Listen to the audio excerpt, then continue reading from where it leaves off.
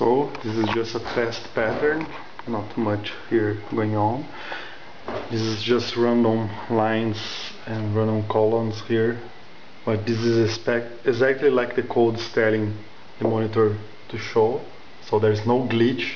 The glitch here you see is actually on purpose. And here's the board. It's just an Arduino, and I connect directly to RGB cable. It's best to use resistors for the colors so they don't saturate too much, but in this case I'm just plugging directly, so it looks a bit like this. And I can remove some colors here and leaving just less colors.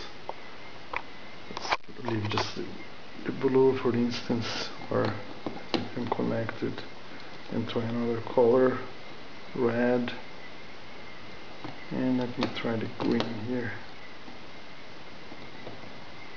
And here this is the green.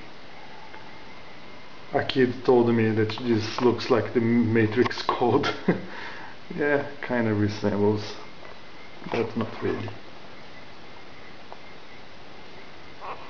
So that's pretty much it.